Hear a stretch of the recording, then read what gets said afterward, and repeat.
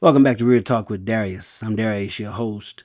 Remember to hit the subscribe button, like, comment, and share this video, and set your notifications so you don't miss any more content. I appreciate you joining me today.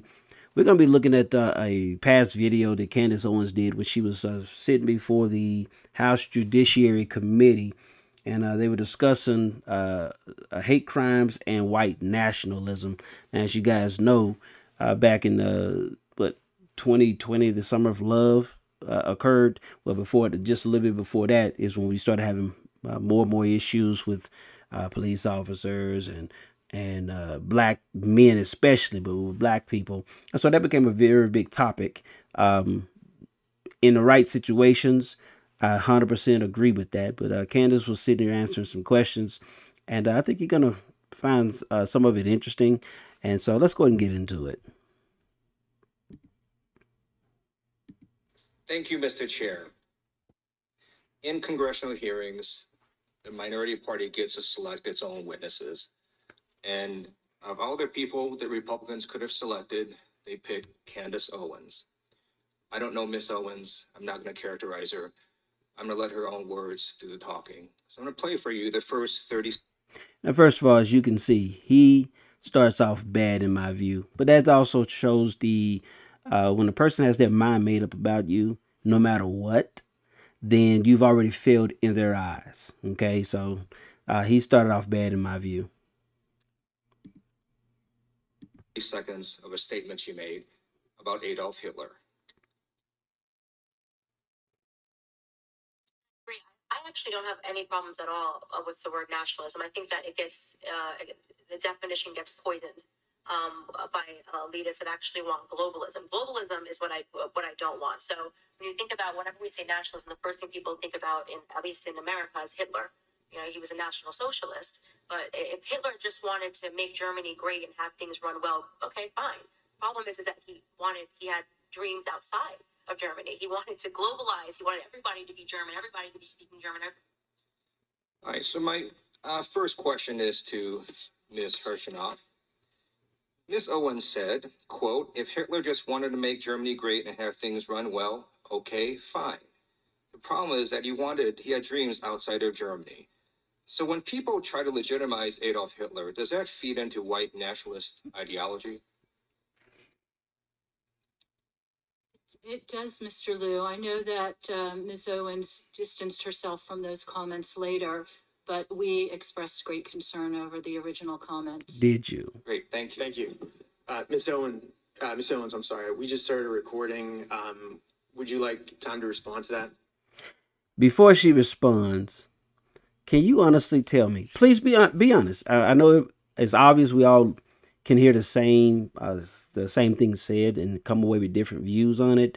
But can you honestly tell me that what you just heard her say in that short clip, that she was advocating that basically Hitler was a kind of a good guy, or she was giving him some type of praise, or was she simply stating facts? Let me know what you think in the comments.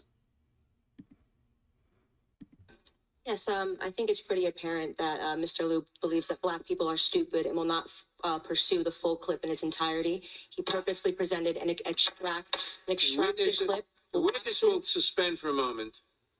It is not proper to refer disparagingly or to a member of the committee. The witness will not do that again. The witness may continue. Sure, even though I was called despicable. The witness may not refer to a member of the committee as stupid. I didn't refer to him as stupid. That's not what I said. That's not what I said at all. You didn't listen to what I said.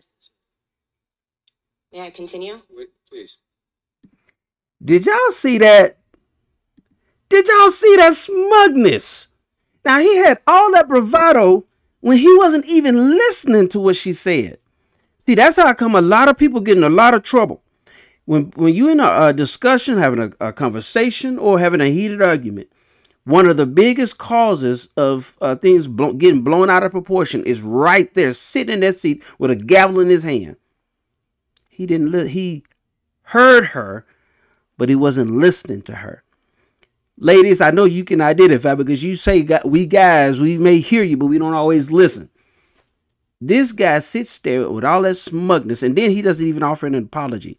See, I have no respect for any person who, when they are wrong, won't man up or woman up and declare, listen, my bad, I apologize, I could have done this better, that better. They won't even offer an actionable solution nor apologize. I do not understand that, by leaders especially. I've seen that amongst a lot of people in powerful positions over the years. It's just, to me, is irresponsible. But anyway, I'm glad she gets the opportunity. I appreciate that one of those senators who offered her the opportunity to defend herself, because in situations like this, there are times when people are not allowed or permitted to defend themselves.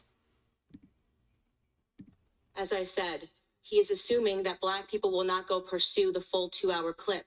And he purposefully extracted, he cut off, and you didn't hear the question that was asked of me. He's trying to present as if I was launching a defense of Hitler in Germany, when in fact, the question that was asked of me was pertaining to whether or not I believed that Hitler was whether or not I believed in nationalism. Context. And that nationalism was bad. And what I responded to was that I do not believe that we should be characterizing Hitler as a nationalist. He was a homicidal, psychopathic maniac that killed his own people. A nationalist would not kill their own people. That is exactly what I was referring to in the clip, and he purposely wanted to give you a cut up similar to what they do to Donald Trump to create a different narrative. That was unbelievably dishonest, and he did not allow me to respond to it, which is worrisome and should tell you a lot about where people are today in terms of trying to drum up narratives.